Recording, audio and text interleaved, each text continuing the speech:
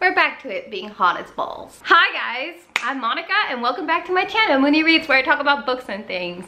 And today I have such an exciting video because we all know that I fucking hate series, and yet these are all series that I think are not only worth your time, but that are worth binging. Because here's the thing, sometimes some series are good, but you don't want to binge them. Like, you don't want to sit there and, I don't know, read, I don't know what series I'm gonna say, but you know, sometimes you just don't have the time, you don't have the energy to get through a bunch of books. And like Brandon Sanderson writes like 1,000-page books, and then he writes 6 of them, and it's like, I can't binge that. Who has the time for that?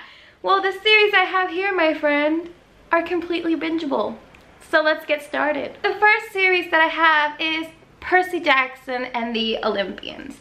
Now, one of the reasons that this is such a good bingeable series is that it's a middle grade series.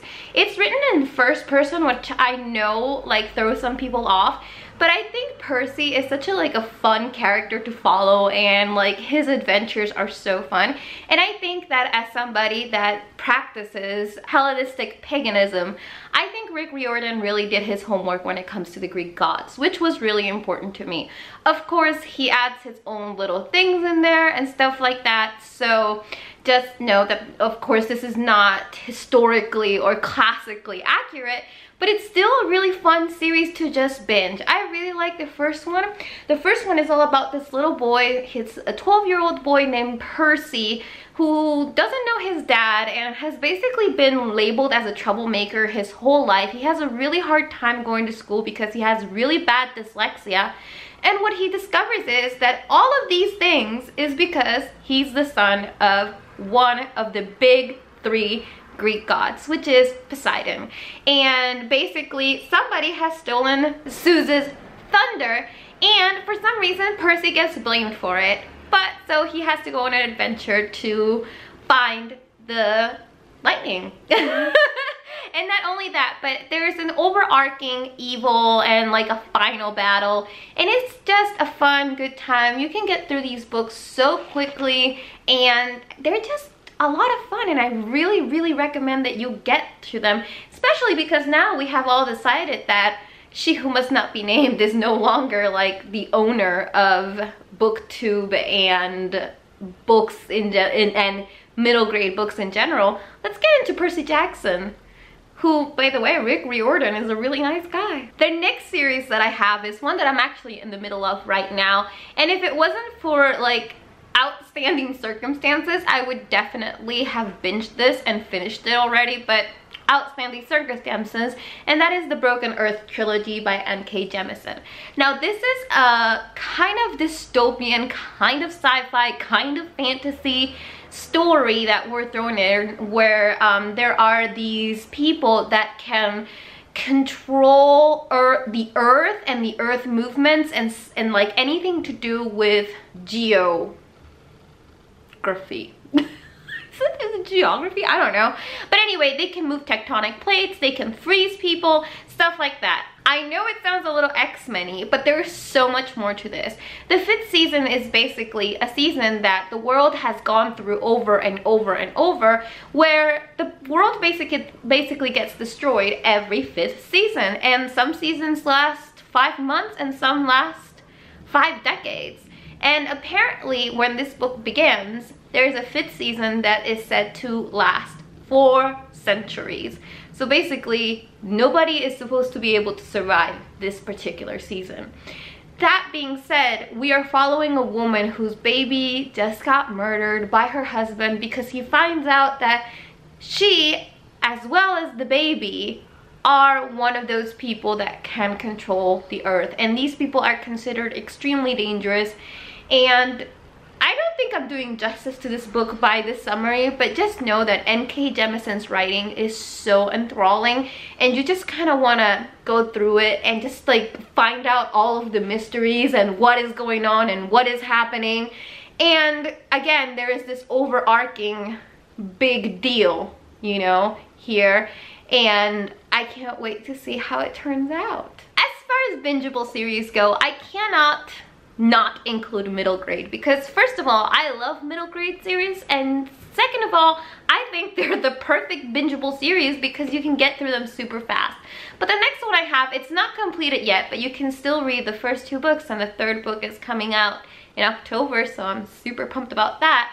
And that is it the Cassidy Blake? Yeah, Cassidy Blake series by Victoria Schwab.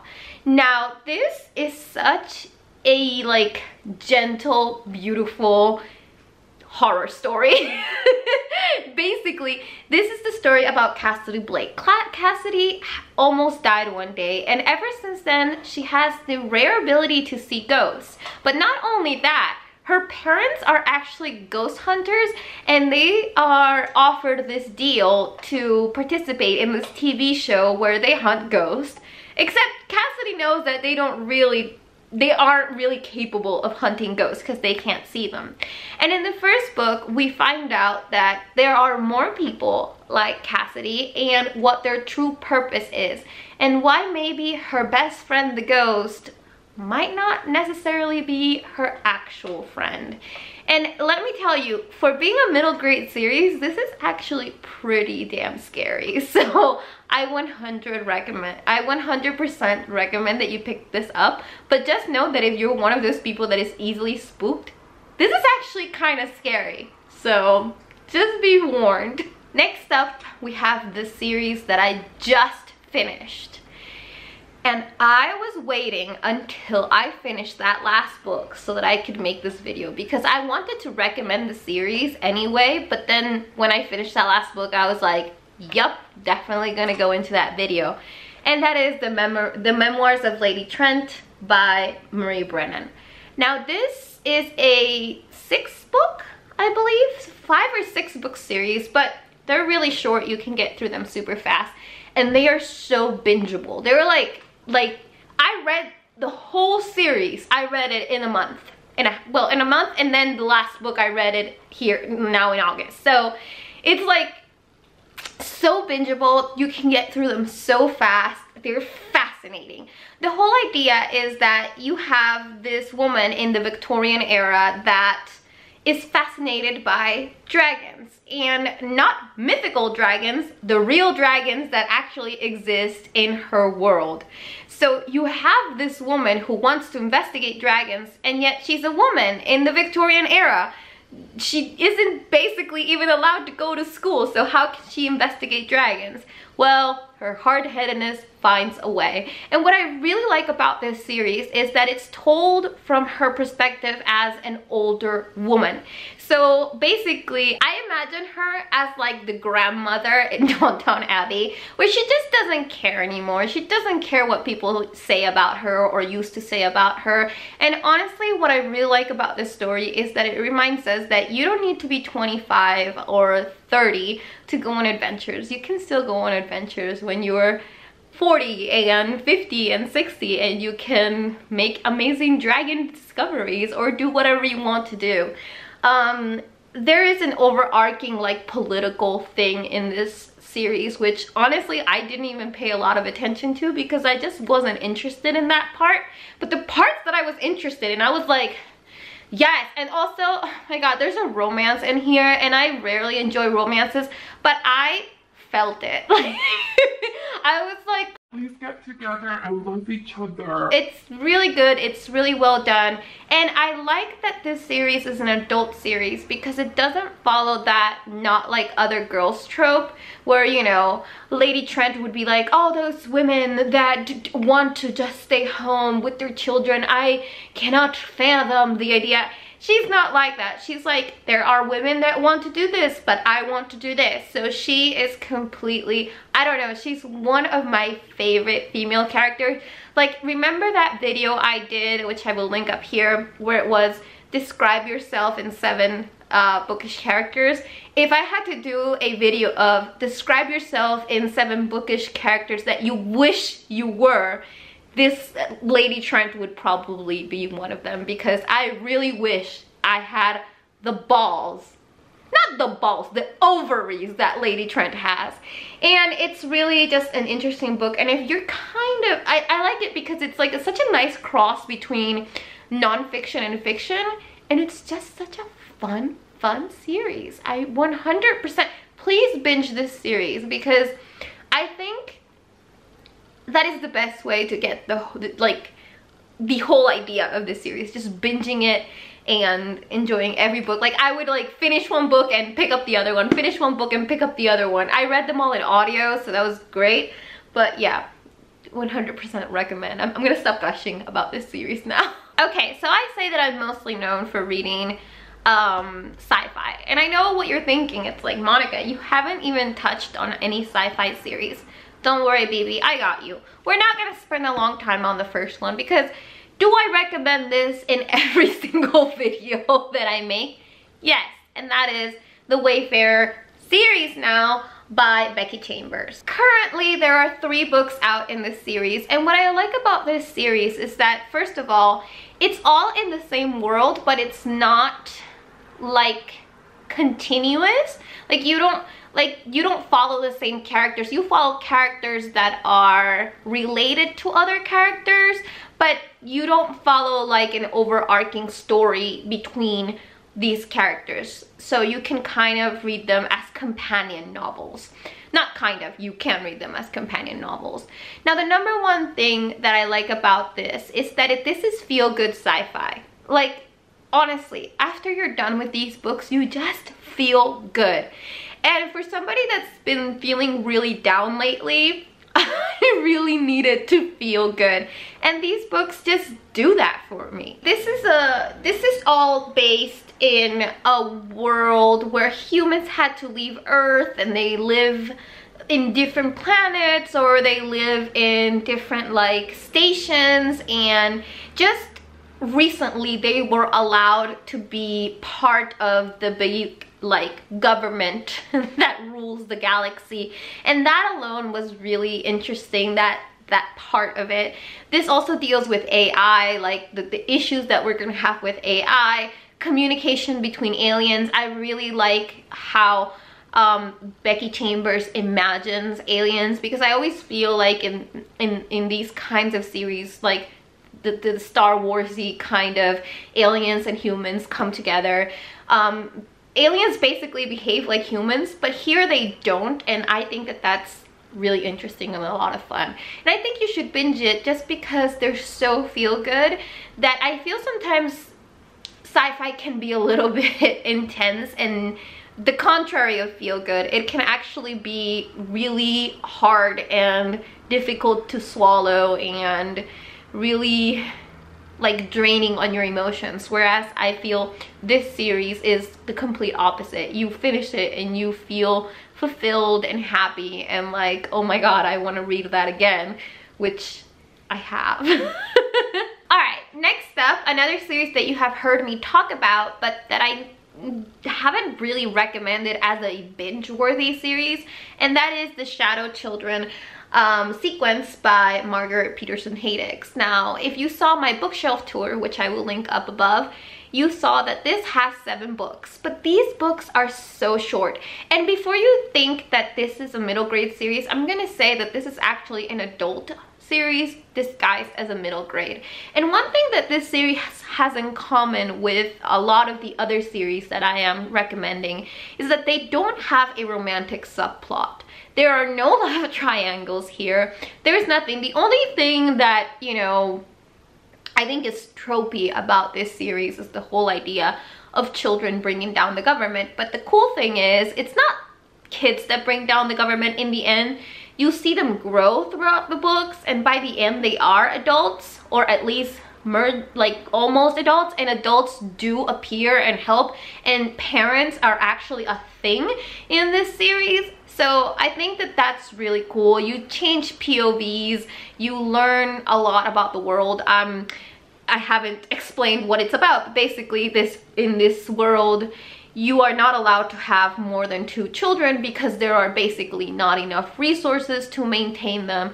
But of course, what you learn eventually is that of course there's enough resources, they're just being hoarded, and this is a way of population control and people control.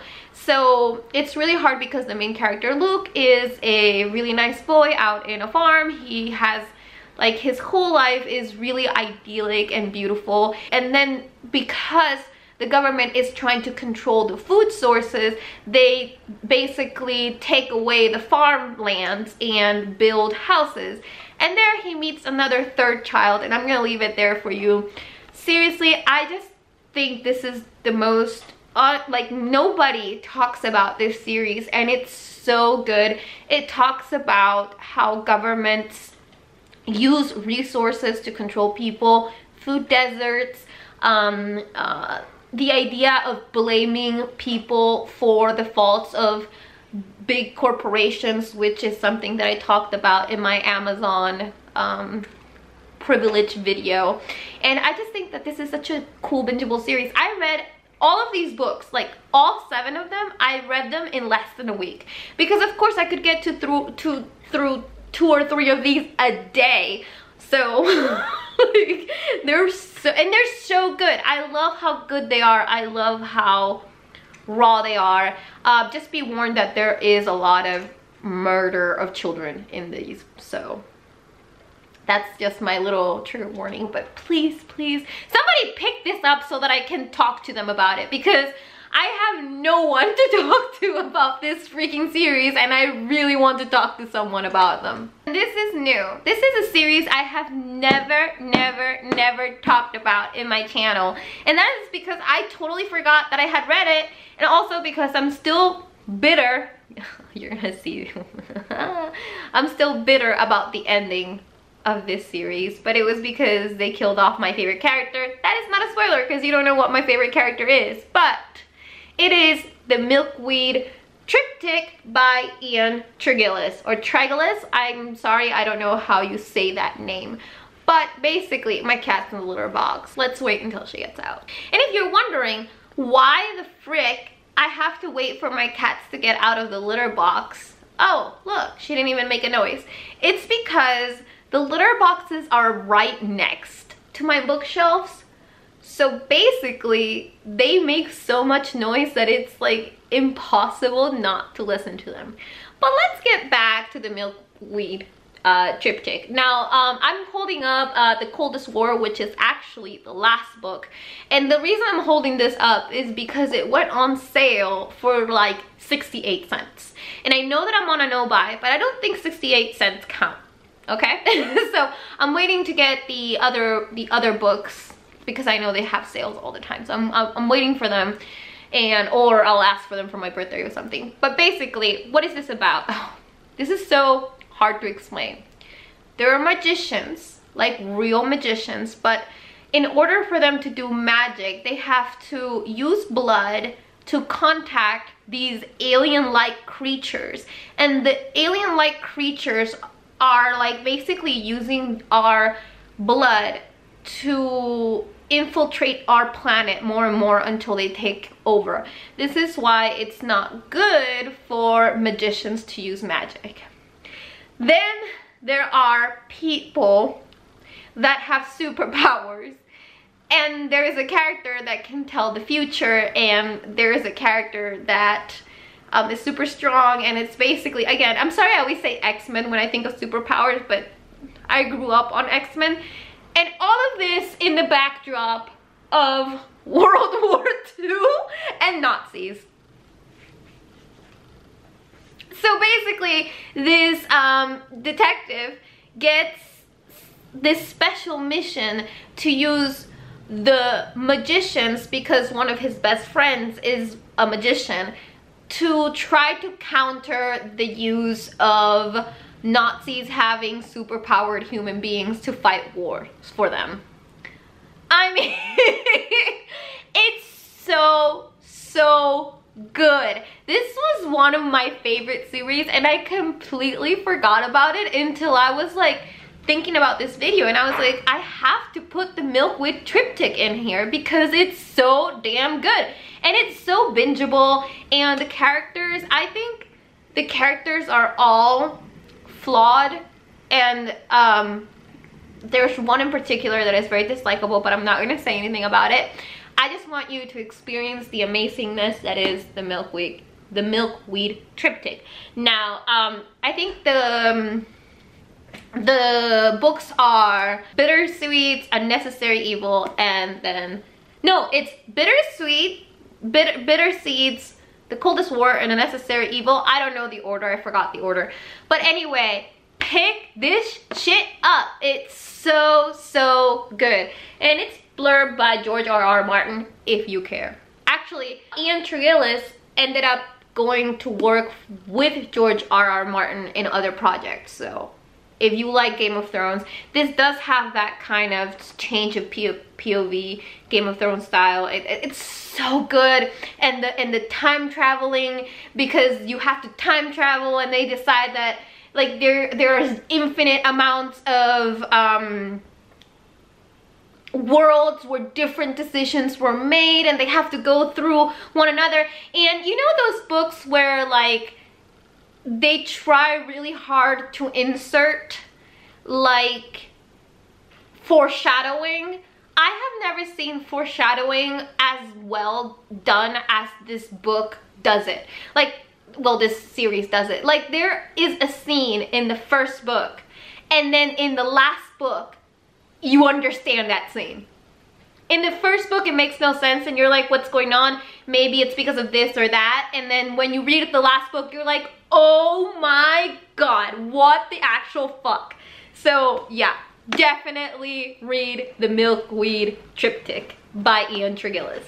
Next up, another series you've heard me talk about over and over again, and I'm sorry that I sound repetitive, but these are the books that I like, so these are the books that you get. And that is The Search for One Last series by Tony Terlizzi. The reason why I think this series is so bingeable is because it's kind of addicting, and also there is a mystery in this series that you just want to solve. You want to solve the mystery of whether Eva 9 is on Earth, what happened to Earth, and where the fuck is she, and why are there aliens everywhere when she was supposed to be on Earth. And also, the other thing I think this makes this series so bingeable is the beautiful illustrations inside. I honestly would just like read just to get to another illustration over and over. It's such a good series. It's so sweet, so wonderful, and also it's just kind of a heartwarming series. Be prepared for it to appear in another video, because I'm making another video about about books to read when you're not feeling your best, and this is definitely going to appear on there, because this series is just like a hug from the inside. And I like that it doesn't fall, even though there is no chosen one, there is no love triangles, nothing like that. It's just straight up beautiful storytelling with some of the most amazing world building that I have seen in any series that I have ever read. Like I have never seen anything like this. And if you're a fan of Star Wars, I think that this is the closest that you can actually get to Star Wars while reading a book. In case you don't know, this is the story of a little girl called Eva 9. She is in a pod underground being raised by a robot called Mother, who is a wonderful, wonderful character. And she has always dreamed of going to the surface, but Mother doesn't think that she's ready for that. Until one day, circumstances that I will not spoil for you force her to go to the surface, and she finds out that while she was expecting to find a bunch of humans and to be on Earth, she doesn't know where she is, and this planet is completely alien. So how did she get there? Why is she there? And where are all the humans at? It's a beautiful story. It kind of, I don't want to spoil it, so I'm not going to say anything. But it's definitely a really nice mix between fantasy and sci-fi that I really haven't seen done as well in any other book ever. So this is a bingeable series. It's only got 3 books out, and honestly, again, even though this looks like chunkers, because there's little writing per page, and also because of the illustrations, you can get through this possibly in a day if you are a fast reader.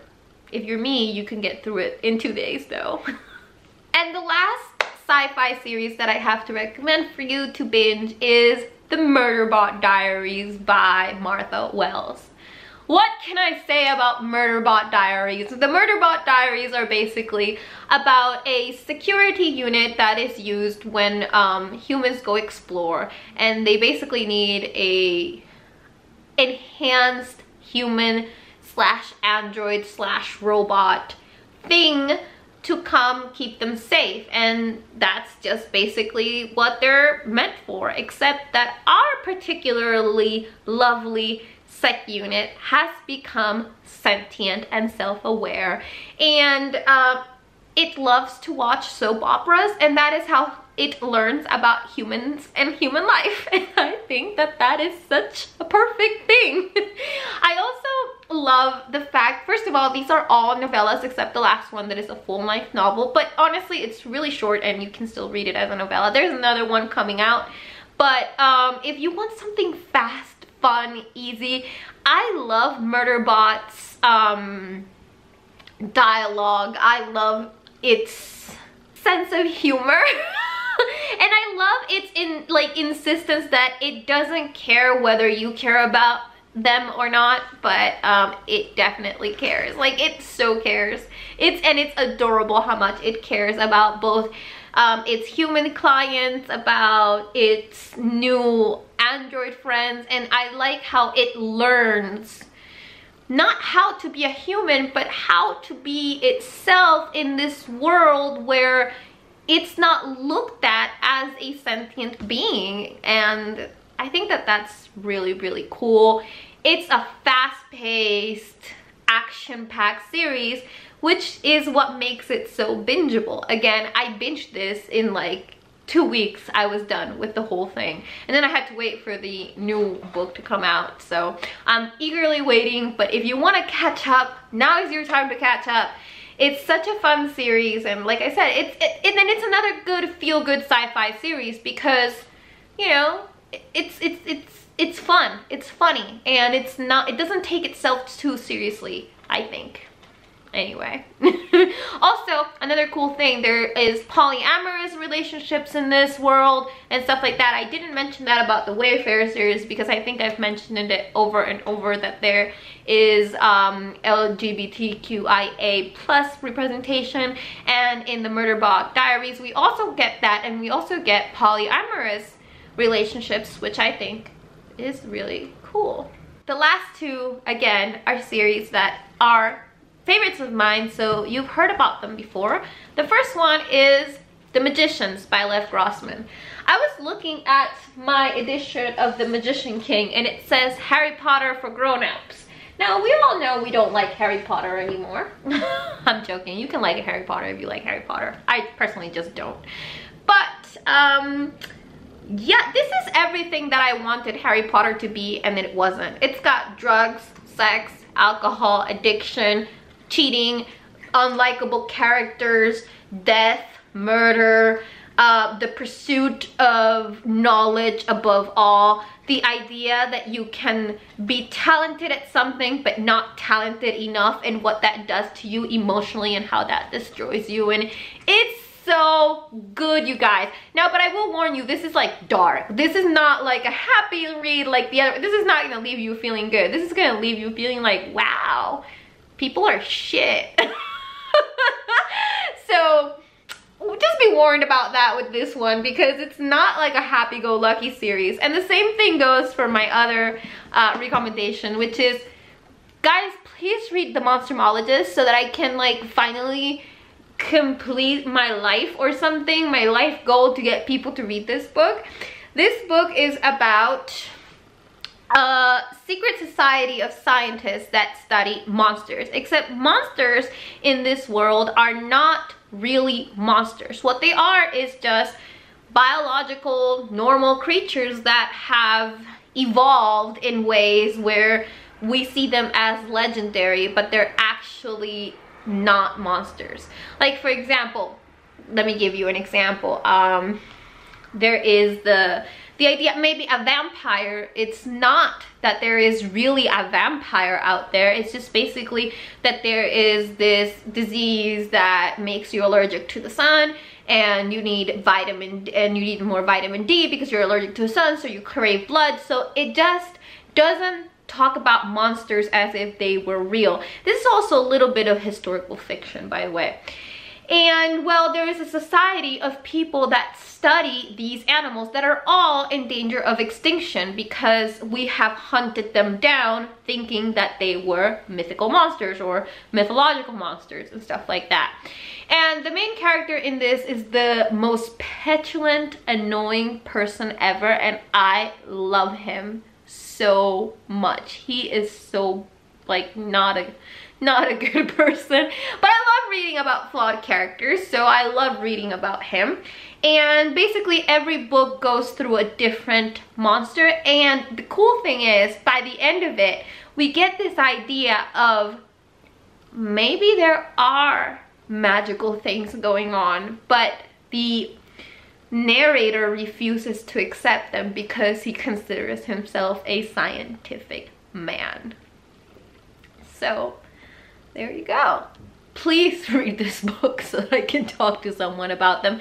And again, just like in the Murderbot, again, like the Murderbot one, the Monstermologist, most of these don't have a romantic relationship aspect to them. So if you're not into romance, because I'm not into romance, then this is really cool for you. And the ones that do have romances are romances that to me sound believable and not, you know, love at first sight or whatever. And no love triangles. So that's it. Those are the 10 series that I think that are worth binging right now. And well, I love all of these series, and for somebody that doesn't read series, these series really spark joy. I really need to start I need to stop saying that because I'm gonna get flagged by YouTube. Like, you can't say that. Only Marie Kondo can say that. Sorry, Marie Kondo, but anyway. I hope you guys enjoyed this video. I was so excited to talk about the milkweed triptych because I never talk about it. I might dedicate a video on its own once I get all of the books. I want to reread them. They're so freaking good. Except the end. I got rid of my original copies of the books, number one, because they were in Spanish, and I was just so angry at the end. But it's not because it's a bad ending, it's because they kill my favorite character. So I was like, ah! You know, I was so mad at it. But honestly, all of these books are amazing. And I think that you can get like some hours and hours and hours of enjoyment out of these cool series. And I think that there's a little bit for everyone here. There's some fantasy, there's some horror, there's some sci-fi, all of that stuff. So I know there's a lot of series out there that I haven't sunk my teeth into, but it's because I really don't like series. I don't like starting series because then I get really like, does anybody get this way where they get like anxious if there's like they haven't finished a series that they have open? Like right now I haven't finished the 5th season, and it's like really weighing on me because I like to just finish. This is why I like to read standalones. But anyway, I hope you enjoyed this video. I hope that you pick any of these up, and if you do, leave me a comment down below. Leave me your favorite series to binge down below, and maybe you'll get me to do it. Props if it's a sci-fi series that is not too long and that doesn't have more than 3 books. So anyway, without further ado, I bid you adieu with a reminder that I post videos every Mondays, Wednesdays, and Fridays, come hell or high water, and that I appreciate you very, very, very much. And I will see you in another galaxy far, far away. Thank you so much for watching. Bye.